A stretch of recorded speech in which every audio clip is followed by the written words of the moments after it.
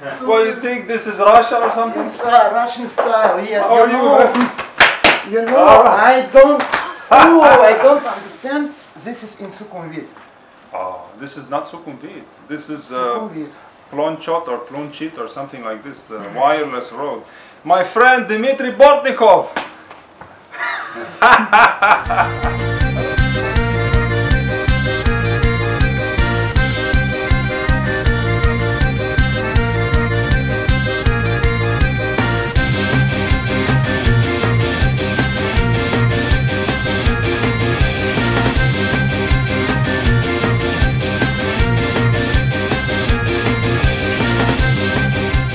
Dmitry has been distilling oud for many years in Thailand.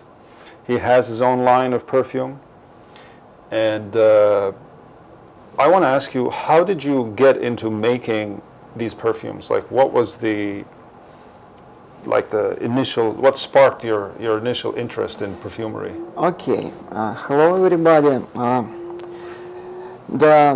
Everything was start from the oud, yes, of course. It's been experiments with oud and many years, but in time it was quite boring, you know, the oud, already everything done, all experiments been done.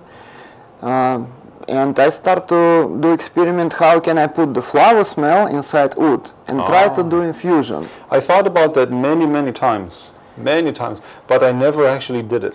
Okay, the first what I did is been lotus. I make the good oud. It's been wild mix like a Burma and Khao Yai and Cambodia. I cook together, and when I get the oil, so I receive oil and keep it in the receiver, clean boiler, and put lotus. The lotus. What color? It's been the pink lotus. Pink lotus. Yes, I was stayed outside Bangkok and see the lake with the lotus, and I think I have to get it. Yes, the flower. Did you actually? I mean, you personally went inside the lake? Go for myself. First time I go without jeans. Now of course it's water. I take out water like this, and the lotus. You know, the inside is the empty, but outside is the scratch. Scratch. Right. Yes. So everywhere between my finger, everywhere I was the scratch. Second time I already take jeans, shirt, shoes and go inside water. But I forgot about snack. You know, they have snack, stay in the water and lie down. Wow. Walk and you don't know where the next step. Someone bite you or not. Many insects in the water. Oh man. So I get the pink lotus, the full boiler finally, and start to do distillation. And the first time when the distillation start to go, the color of agarwood is become not clean no more, you know. I think I broke all my oil, you know. You ruined the oil. Yes, I think I lost all. Yeah. But smell come. I think, okay, the smell come. What can I do? And when I dry and start to make the hot, put lamp near oil, everything okay. It's come back the color, become the clean, and all smell from lotus. It was the go inside agarwood oil. Now you understand, of course, that this is just a classic method of making attars. Like traditionally in India, they would do the same thing, only not with oud. They would do that with sandalwood.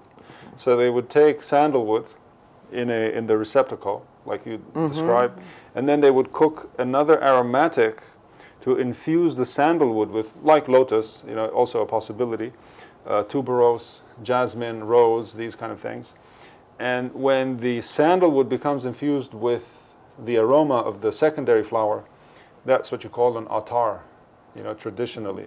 So you kind of like stepped up the attar game. Yes, by taking agarwood. But it's been for me surprise. Many thousand years in India, people already do it. But when I make it, I don't know about this. And after, I think I opened some new method. You know. You think you're the inventor? I think I was the first one. Yes. And after I know in India, people many thousand years to have this technique, And I've been to this year in Kanauj. It's like a grass in India. The grass of India. And I saw from my eyes this receiver and how they put the sandal oil and the boiler. So the people already make this many 100 years, 1,000 years. So you thought that when you enter the distillery, they're going to like stand up and start clapping, like, you know, like, yay, like welcome to the great inventor of attar making. But then it was, they knew that for generations. Yeah, but look, this has been the first time. It's lotus is the water flower, and how you know the water flower, it's not too much oil inside, and you cannot do distillate. If you want to make distillation of the lotus, it's nothing come. You need like thousands of pounds. No, maybe it will be like the 2 drop, you know, something you like need this. Tons and tons. Second time I make with the lily, water lily. Water lily. I come again, same area, and I see the lily. Next day go. White lily or blue? No, this purple lily. Purple water lily. Purple water lily, very beautiful. Wow. Come next day, where is lily? I think maybe daytime close, nighttime open, something like this. And I walk, it's a river already, so the lotus is like the dirty lake, something like this, but lily is the river. And I walk in the river, try to go get one. Already you know, the water level in the lake, I can walk. Up to your chest. But lily is much more up, so I think, how can I do? I think, what can I buy? Maybe something, you know, for sleep, and to put air inside, like a mattress. Yeah. And I can, no, any idea, I not find. And I walk already very sad, the lily every day come and go. I think, where flower to go? Been a lot, and now next day nothing. Yeah. I walk and I can see big amount of the flower, but don't have the, how I can call this, the stem. Yeah, so after I know that people sell 10 Thai baht for the one in the market. One lily flower. And throw away, no, the flower throw away. They need just the stem. They only need the stem. Yes, and I take all flower free. Already don't need to go flying, not the swim, nothing. Yeah. I just find where he throw away, and fresh one. Morning time he cut. Yeah. After 1 hour, 2 hours I come, get. So you don't even need a raft, you don't need a mattress to go into the water, it's already, the work is done for you. Yes, I just clean, make a lot. It's been the second infusion. And how much yield did you get from the lily as compared to the lotus? How much what, sorry? Like what was the, how did the oil come out? Was it in an equal, like equally low yield, or was it? Look, lily, same story. You cannot see any oil. Just it's the amount agarwood was same, nothing more. But just the aroma will come. Aroma come. Yes, so aroma come. Practically just like an attar infusion. Yes. Only with agarwood. Yes, but after I try make in sandalwood oil, I try to make champaka. Champaka. Yes. In the Bangkok have night market. Where they sell fresh flower, champaka and jasmine. Yes. They put in the ice, so the 1 bag, 100 flower. So I buy like the, no, depend of my boiler, yes, it's the many kilo, no, maybe 5 kilo. You use a very small boiler, only 5 kilograms. No, can put maybe the 3 kilogram of the flour, like this, I see. maybe 3.5, yeah, small boiler. And champaka has been a lot. I can see, you know, the drop is oil. Champaka gives a lot of yield. A lot. Wow. A lot. So now we're going to have to, I don't want to change the subject, but can you make me like a champaka oil, pure champaka, like without any sandal? Can make for sure. How much do you think I'll be looking at, like per kilogram? You know, I make the infusion too this time, yes. I not to put pure, but amount of sandalwood is become much more after. I can see. Double? No, not double. No. 50% increase? I think from the, but you have to understand the concentration. You cannot buy this. Nobody will sell like this. Yeah. Fine, after I know, you know, because I make for myself, and I can see the how smell like. This infusion I use in my perfume, Vetiver Nocturne. Vetiver nocturne, yes. in vetiver nocturne. I did a review of vetiver nocturne after you sent it to me, and I spoke widely about the white flowers that I could pick up in it. Yes, yes. Yes, yes, yes. I make 3 times. 1 time the jasmine, take more sandalwood oil. Again, co-distillation, jasmine and champaka, and again champaka. Infusion. Right. So the 3 times. So if you want to replicate the formula of this co-distillation, I need to again get cook. champaka first. First, I need to get the powder of sandalwood. Right. Cook sandalwood. Indonesian sandalwood or Indian?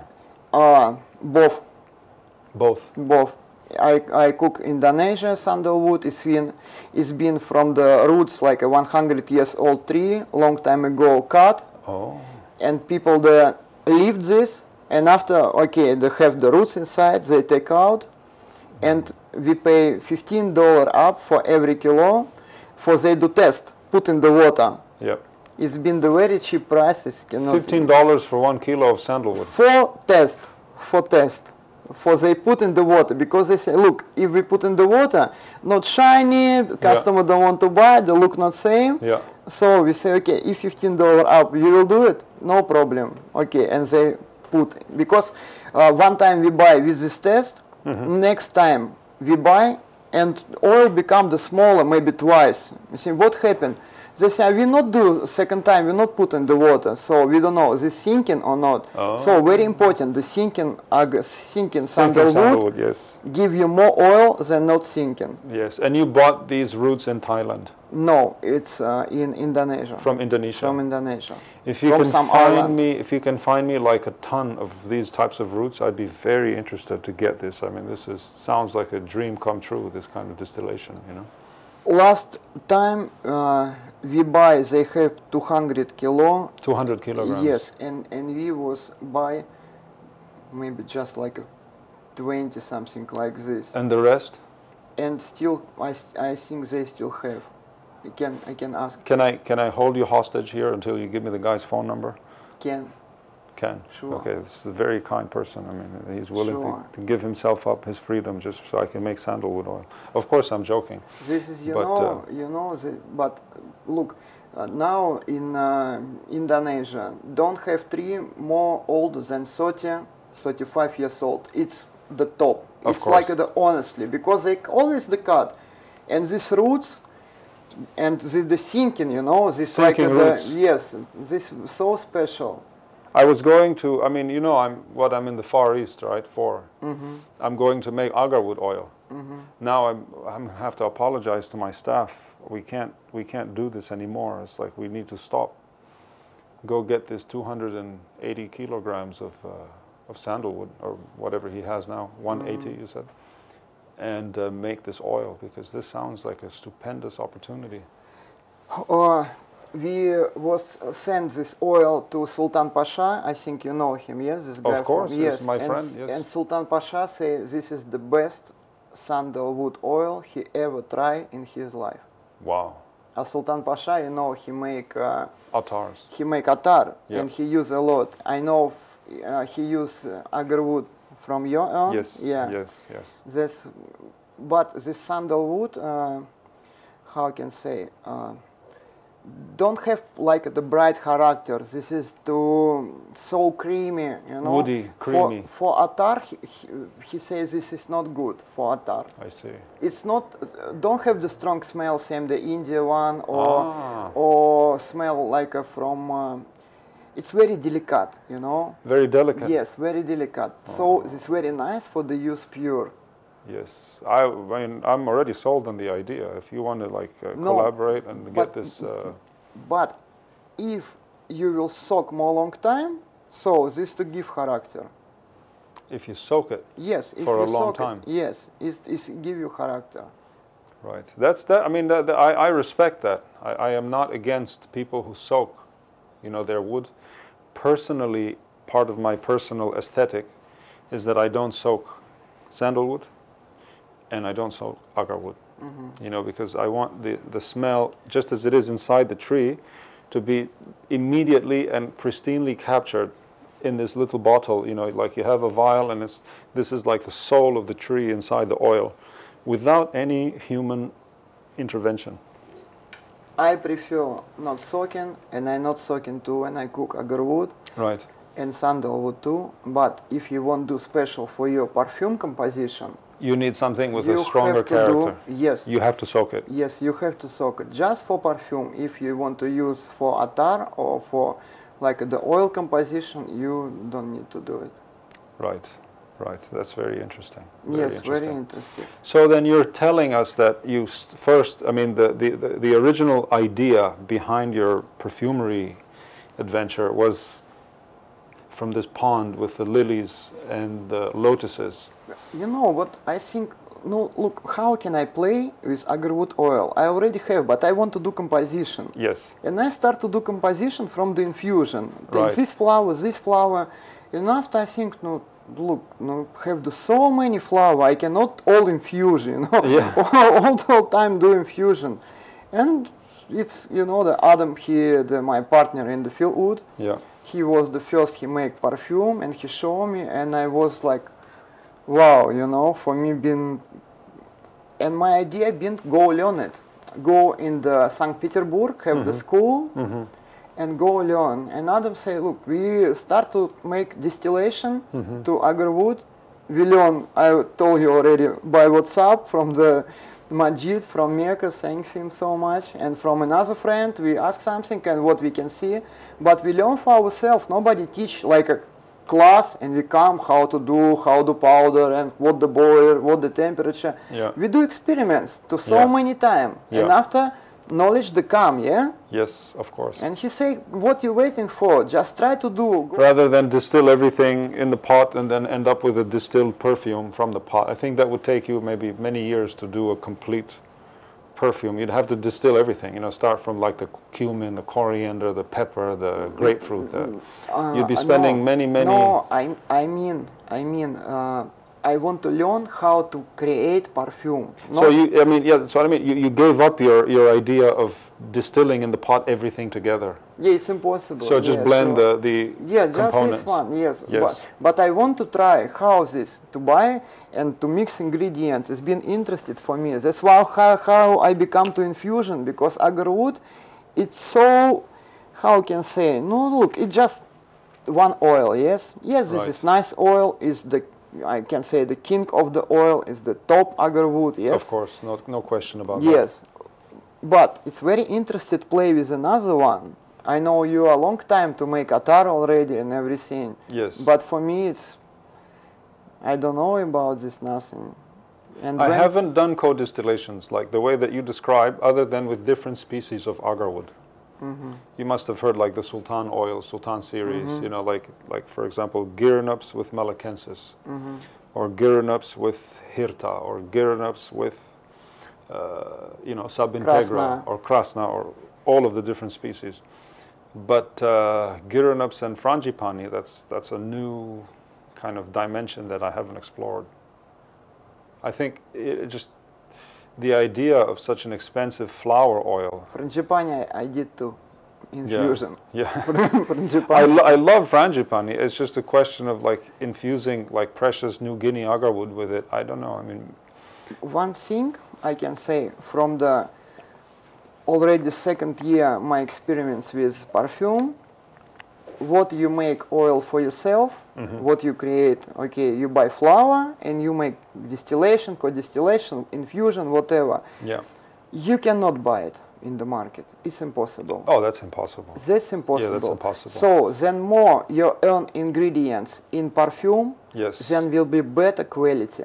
Better quality than everyone has access to. And will be different in the market. So that's how we are different from another people, because Because of your co-distillations. we use what we earn, what we make to agarwood, what we make to sandalwood. Right. We make the oil for our hand. It's not we buy somewhere in India or other. Right. So we make the distillation, we control distillation, we know how to heat, how to hot, how to dry, how to everything. Also, the scale that you operate on is a very small scale, very limited batches, 5 kilograms you mentioned at one time. So imagine like this perfume that is made out of this unique batch that's co-distilled inside the perfumer's house by his own hands. I mean, I think that's remarkable. I don't think anybody else can claim to have done that before. No. Yeah.